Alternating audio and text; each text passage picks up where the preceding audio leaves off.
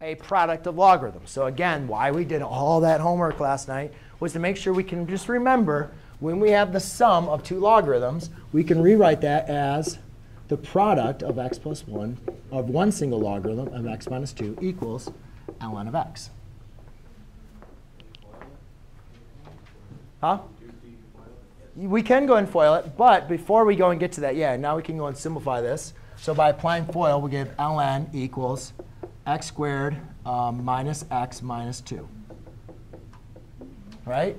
Then we go to our properties of logs, which you guys remember, hopefully, is log base x of a equals log base x of b, then a equals b.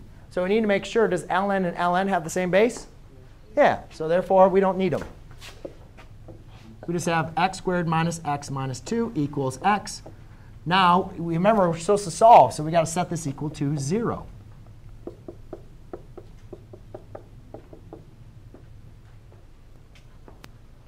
Seriously? Is another non-factorable one, or did I do this wrong? Is this the right problem?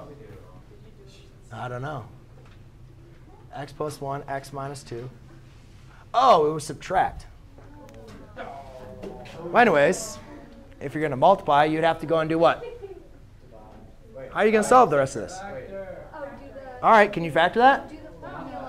No, so you can't factor it. So therefore, you have to go back to the quadratic formula. X equals opposite of b plus or minus the square root.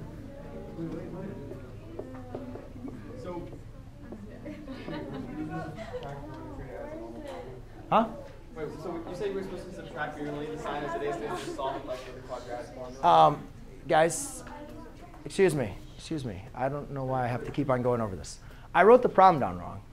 OK? That just means they're asking you to do something. I'll go over that. But we can still go ahead and solve this. This is just going to be one now. It's just going to be dealing with some real numbers. So there's not a problem with solving this problem as it is written. So therefore, let's just go ahead and get practice, because from the last problem, I'm sure some of you still have some questions on, is that going to work? So opposite of b in this equation is going to be positive 2 plus or minus the square root of negative 2 squared minus 4 times a times c, which is negative 2, divided by 2 times a. X equals 2 plus or minus the square root of 4 plus 8 divided by 2. X equals 2 plus or minus, that's the square root of 12 divided by 2. X equals 2 plus or minus the square root of 12 is going to be 2 square root of 3 divided by 2. Now again, we need to look at this and be able to determine, are we going to have, again, some negative values again? Right? Yes? And again, if we look at this, I'm not even going to calculate what they would be, or we can approximate, right? Because now we're going to be dealing with the square root of a number. Can I use your calculator real quick? Thank you.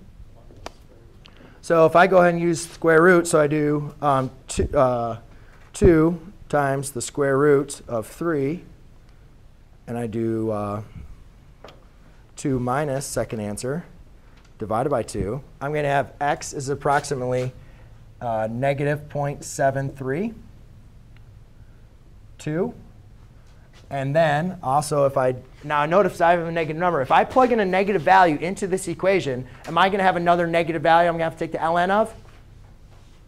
Yeah, whatever, if that's negative and I subtract 2, that next value is going to be negative. So therefore, I already don't even need to know the rest of this value. I already know that this is going to be extraneous. Then the other one, we'll do 2 times the square root of 3 plus 2 divided by 2. And my final answer will be approximate 2.73. OK? Now let's actually go to the real problem. And for those of you that are being